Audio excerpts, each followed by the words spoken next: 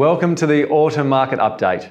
The first quarter of 2023 has experienced continued headwinds from the global economic situation and local interest rate rises.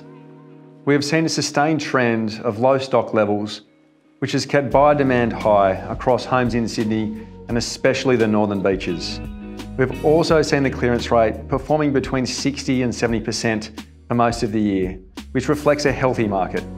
After 10 successive interest rate hikes, we saw the RBA finally hit the pause button prior to Easter, with commentary that we could be very close to the end of the rate rise cycle.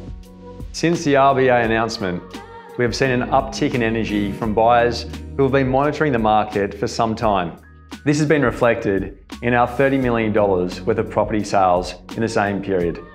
Half of this was sold off market. Numerous economists are reporting that the Sydney housing market has potentially bottomed out. Our sense is that this is likely to continue to drive buyer sentiment in the short term.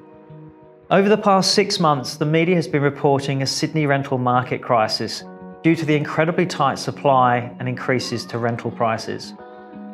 During the COVID lockdown period, the upper northern beaches faced similar issues.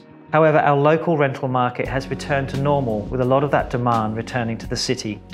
We believe that the next quarter will be positive for both sales and rentals, but it is incredibly hard to predict the rest of the year due to the high interest rates and the instability of the current economic climate.